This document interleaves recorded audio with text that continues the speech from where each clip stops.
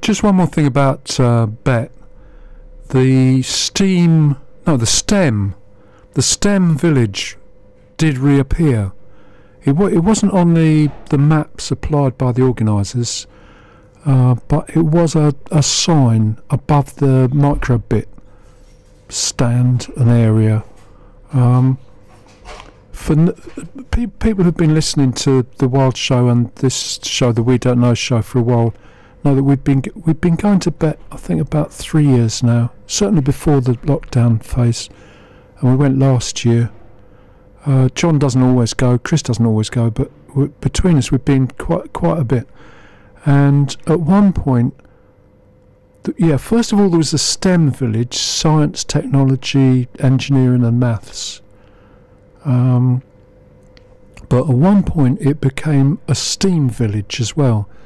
Arts was introduced within that, so the BBC was part of that area, and somebody was doing awards for animation, CGI or games. I'll have to remember. I'll have to look up who that was. But the BBC provided a Dalek. The Dalek was in the middle of this STEM village, and you could talk to the. You couldn't talk to the Dalek, but the BBC people were there explaining how art was relating to this STEM situation. But for whatever reason, it didn't continue as such. And now, as I say, it was just the microbit with this big site. It was mostly the microbit stand, and then above that it said STEM Village. But STEAM could be there, quite a long way away. Across the Great Dividing Line, so going from north to south, I think, there was the BBC. So the BBC was sort of parallel, but quite a distance away.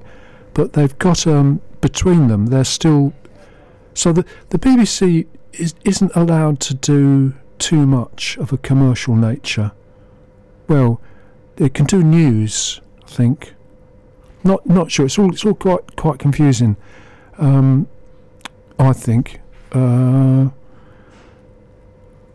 is a project which is based on primary schools, which is also with the Office of National Statistics.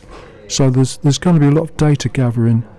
The micro bit is so small you can fit on your wrist as a sort of watch, and the BBC are promoting it, and I think have provided devices to quite a lot of primary schools, maybe not all of them, but a high proportion.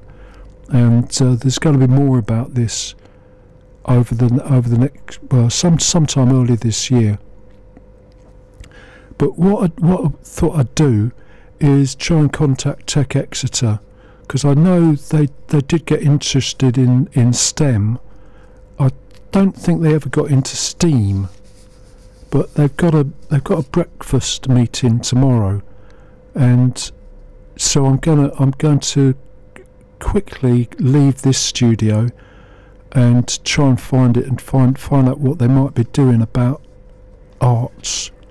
I think that's an adequate reason to leave the studio and go back to the play-out system. So there'll be a little bit of the drama show sometime between 8 and 9, let's say, and another bit just before 10. But there'll be a gap in it tomorrow.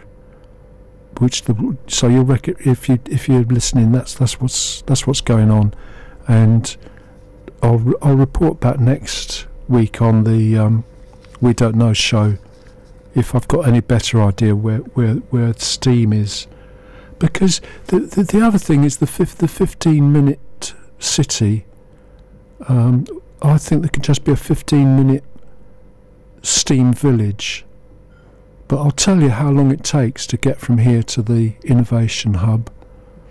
I don't think it'll take 15 minutes. It might, but I don't know how long I'm going to spend there.